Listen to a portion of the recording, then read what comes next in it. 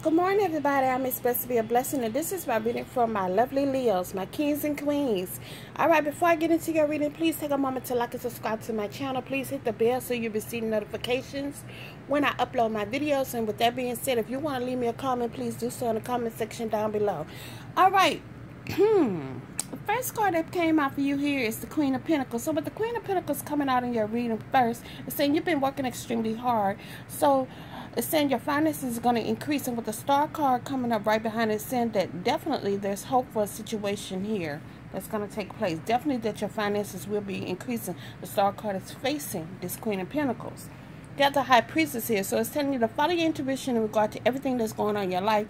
But most definitely, with the Moon card coming up behind it, you definitely have to follow your intuition, because there's somebody that's in your midst that's doing some terrible things, being very deceitful, lies, deception, and deceit. Be careful with people who you allow into your circle. Here, there's some people placing things that you need to leave behind here with this Ace of Cups. Leave their ass behind, because they don't mean you no good with this Moon card right here. Once you find out who it is, and once a person show you who they are, you accept that and you move on. You keep it going. Some of you are still waiting for something to come in, but it's telling you that your ships is going to come in here with this Three of Wands.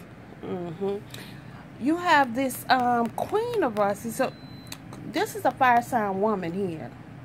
It's just saying that your world, everything in your world is going to be turning for the better. Things are cycling, and I think things are about to change for you here. Because this is definitely facing this fire sign woman. Most definitely.